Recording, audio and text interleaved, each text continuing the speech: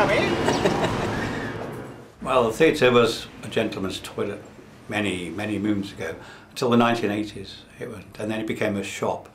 People knocked all the stuff out from inside and it became a children's clothes shop, and then a bric-a-brac antique shop. And one day he was closing down and I thought, I like the building. It's made of Malvern stone at the front, a lovely archway over the top, and I thought, why not have a miniature theatre?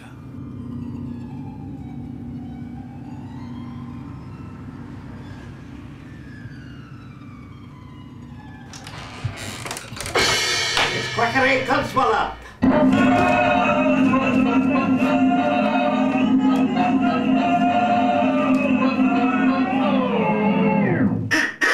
Aye, Captain Stradi on various voyages sets off from the nearest shore. A violin storm. That's not the norm. I mustn't crescendo the score. I said the idea to the chap who was running the shop, and he said, well, why don't you try it? And so I went to the town council, I think it was, and they said, we want 1,800 rent for it. And I thought, I can't afford that sort of thing. Anyway, the town centre manager, she phoned me up and said, let's talk. And she got us a peppercorn rent.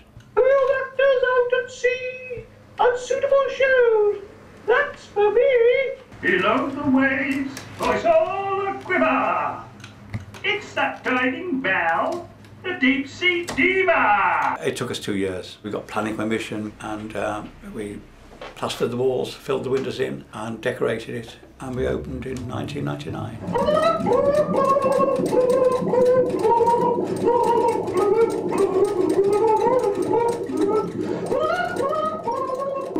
The theatre is made out of old furniture, all collected from sales and auctions and flea markets and anywhere really, out of skips.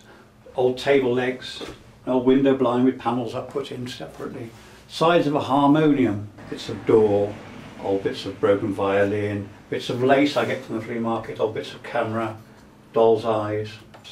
My son painted the painting on the wall. Lots of hidden faces in it.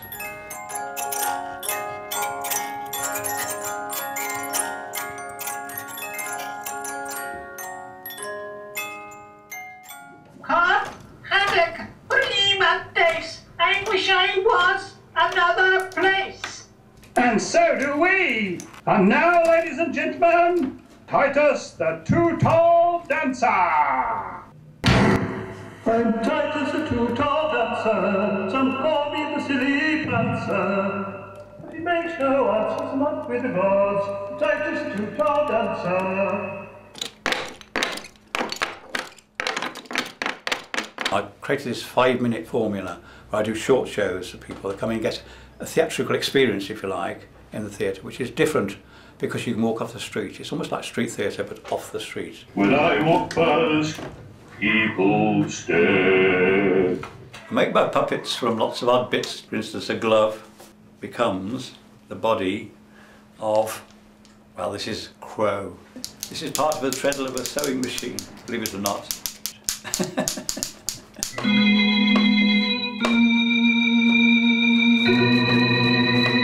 That's it, folks. It's all over now. It does operate extra days in the school holidays, but I don't think of the theatre as necessary just for children, because I find that we get more adults anyway. And adults do like live performance, and they do like this formula. You might say it's a form of haiku poetry or whatever. Perhaps they've got short attention spans, I don't know, like me, but you know, it works anyway. It's different, a real different sort of atmosphere from a normal big theatre.